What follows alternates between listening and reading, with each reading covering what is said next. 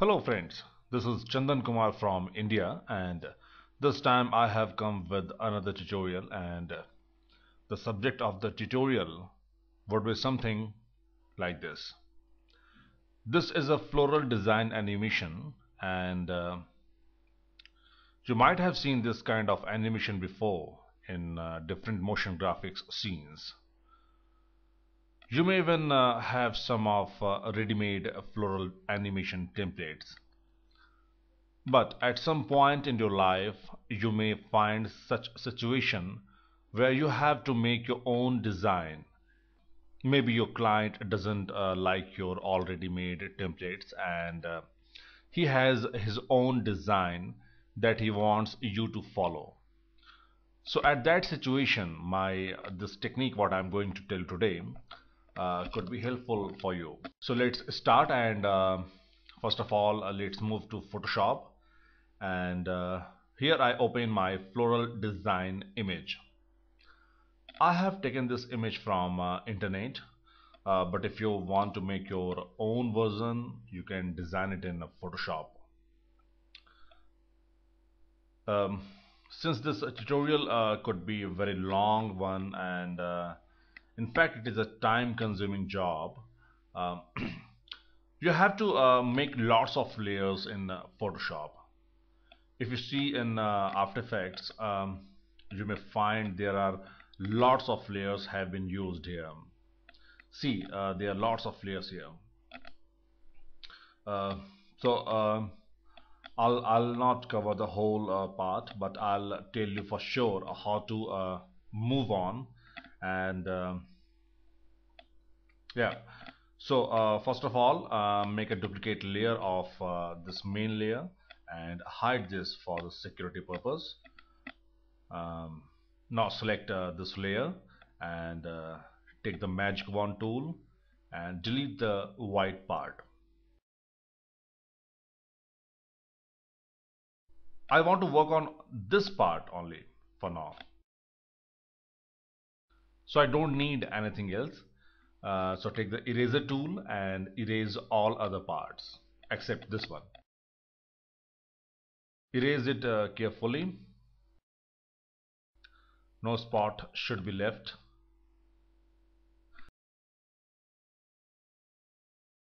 And now concentrate on the technique. This is a very old but fundamental technique of animation, that is frame by frame work. Now select the eraser tool and erase the tip part of this curve a bit, and save it as part 1. Let's say part 1, and I'll choose PNG file format because I want transparency also. Okay, now you can zoom in a bit for a better view. Now again erase some part of the curve and save it as part2.png. Save. Okay, so therefore you need to erase this curve one by one, frame by frame, and keep saving it in a sequence and in .png format. So keep doing it, guys. It will take some time. Hey, till now I have saved lots of frames. I have been saving it one by one.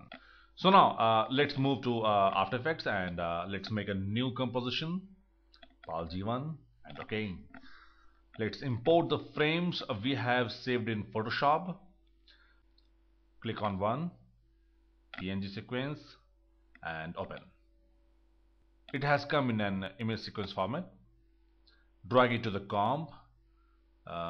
Let's scale it down a bit.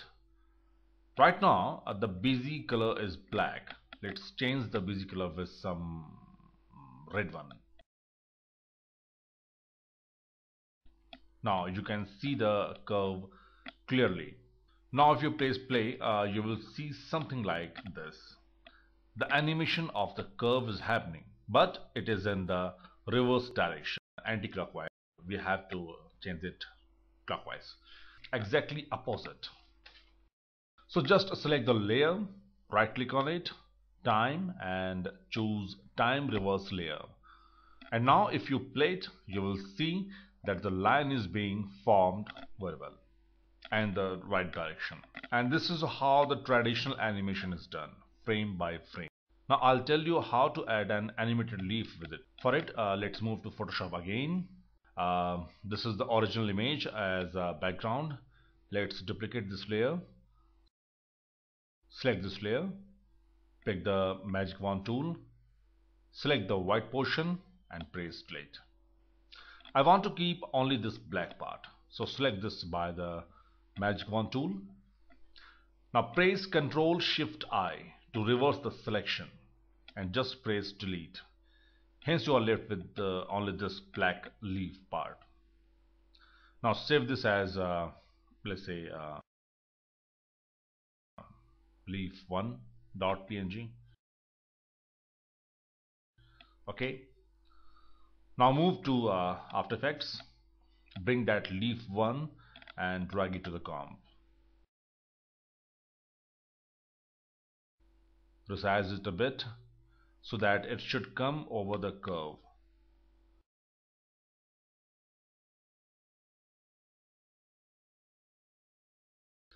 Now what I'll do at this point of time, just the line crosses it, I'll change the anchor point of the leaf. So just pick the pan behind tool and try to relocate the anchor point to here. Now if I'll scale it up or down, it would act like this. So it's so let's animate it. Give the first keyframe and make it 0. Now at this point when the curve comes here, change the value of a scale as 38. Actually give more than this, let's say 48, and at this point of time give the value of 38 again. So now if you play it, you will find something this kind of animation.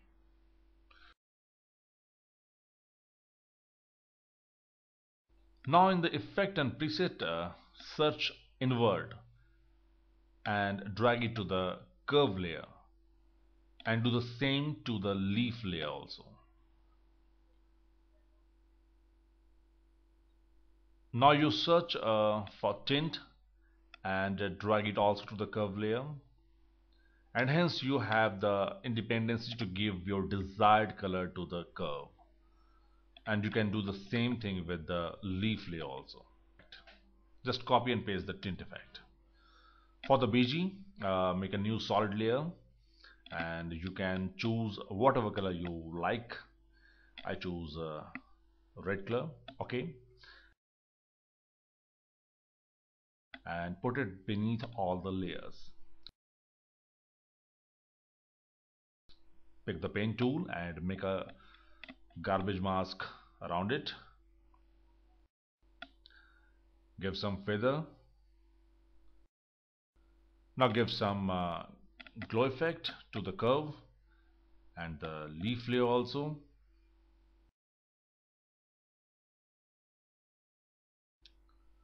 Actually it totally depends upon you what kind of glow or shine or lens flare or anything which could enhance the overall look. It totally depends upon you. You just play with the options, you just play with the plugins you have with you, and if you follow the same steps you can get something like this. I admit that this method will take a long time, but once you do it you can use these different layers on many occasions, and hence you can create your own custom animations. Just give it a try guys. This method can lead you to some more different and interesting ideas. I hope you have liked it, you have enjoyed it. Thanks to hear me. Have a very good day. Bye bye.